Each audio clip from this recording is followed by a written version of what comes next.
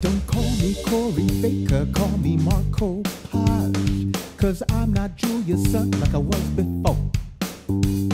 Don't call me Corey Baker, call me Marc Copage, 'cause I'm not Julia's son, not anymore.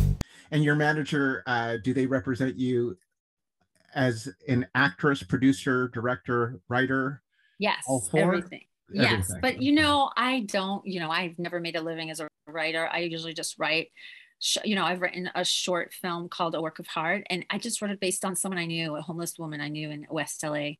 And I just felt so passionate about telling her story or sharing her story that I just wrote it and, produced it and got it out there because I really wanted to, send her story out there. She was a beautiful woman who is an artist, and she just happens to be on the street. And what I did was I created the story. So I put my daughter is also a singer and actress, and I put her in the movie as me.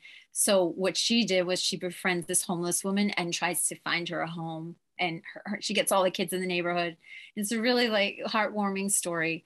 And that's probably the only, other than co-writing with people, that's the only thing I really wrote by myself. And produced and got it out there. Don't call me Corey Baker, call me Marc Copage, 'cause I'm not Julia's son, not anymore. Don't call me Corey Baker, call me Marc Copage, 'cause I'm not Julia's son like I was before.